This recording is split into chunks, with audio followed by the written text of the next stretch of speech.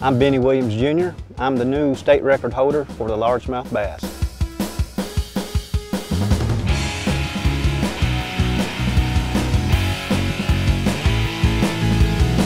Had a good idea where to fish. The water temperature was close to 60 and it was pre-spawn, and the water was stained, though I didn't think I'd do very good from all the rains, all the runoff.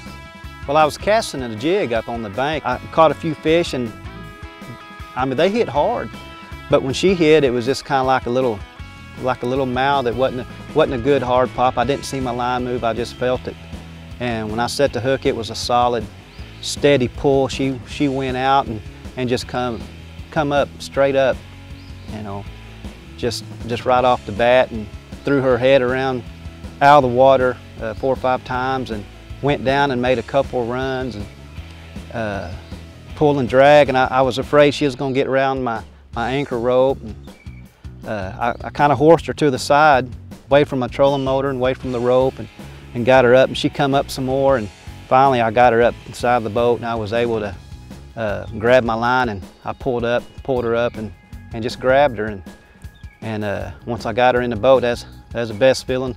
I looked at her and I couldn't believe it. I never even seen a bass that big. Hardly even seen a fish that big.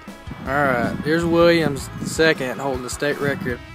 The game warden came, and I met him and shook his hand and everything. But anyway, he set his scale, zeroed it out. I put my fish in it, and he said, he kind of started chuckling, and he said 14.8 something, like 14.85. He said you're about 2 or 3 ounces shy of the state record. And I said, well, can you do it again? And we did it again, and it showed up just actually a little bit less from lack of water. But anyway, I was disappointed, but I had a good fish. So anyway, we left, and I left before he did. I went to Hodgins to get some gas, and he pulled in behind me, and he got the scale out again. I said, what's going on, sir? And he said, well, I think I had the scale set wrong.